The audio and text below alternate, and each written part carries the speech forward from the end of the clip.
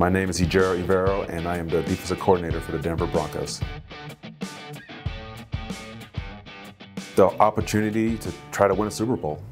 This is an organization that's had a lot of success, and they're very invested in having future success, and the foundation is there to get this thing done. It's about relationships with the players, really investing in the players, and getting to know them and building the trust with them.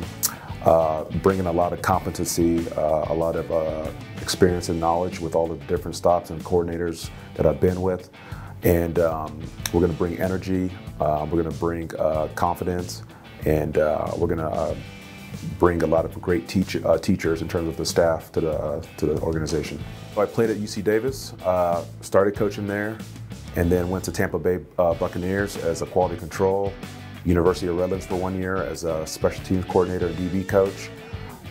San Francisco 49ers for 5 years in a special teams role, assistant special teams, assistant receivers, defensive quality control with Vic Fangio.